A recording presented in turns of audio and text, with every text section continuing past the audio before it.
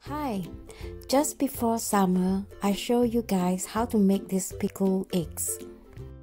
After that, a few of you asked me, how do I use this egg? So today, I'm going to show you how to use this pickled egg to make this delicious mackerel pie. I love this kind of dish, especially when I'm really busy. I could make this in a big batch so that I don't have to cook for lunch and dinner. So if you're ready, let's go to my kitchen and I'll show you how to make this. This egg has been pickled for at least 5 months. Surprisingly, it is still good. If you guys has missed this video, I'm going to attach the link in the video description so you could too learn how to make this. Due to the pandemic, I was a little panicked on whether or not there will be any eggs left at the supermarket, so I decided to make a video to preserve these eggs. Now I'm going to chop this egg using an egg slicers. If you don't have this, it's fine with knife too. I find that the egg pieces are still too big, so I decided to use a fork to mince it further. After that, I add some red chopped onions.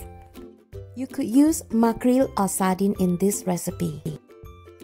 The seasoning is pretty simple, just some black pepper, salt, and your choice of dry herbs.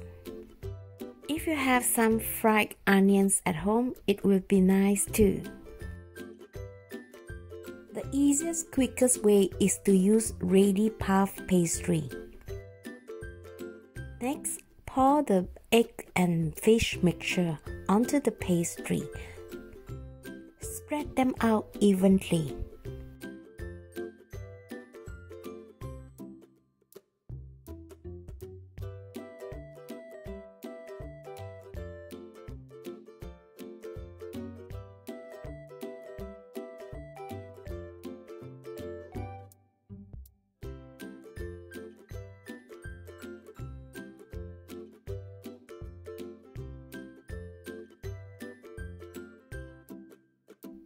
Egg wash this with just egg yolk.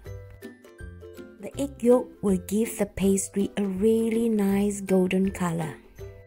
Now it's time to bake this in a really hot oven at 225 degrees for 20 to 25 minutes.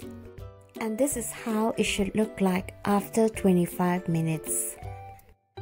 I hope you see that this dish is so easy to make and is super delicious. If you give this a try, let me know how it tastes like for you. If you are interested in this kind of video, I'm going to include more videos with the link at the video description, and I hope you check it out. In my next video, I'm going to share with you some of my experience of how I keep myself healthy.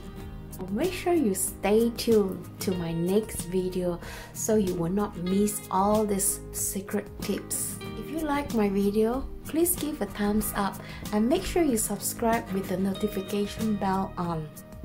Thank you for watching, and I hope to see you in my next. See you guys. Bye bye.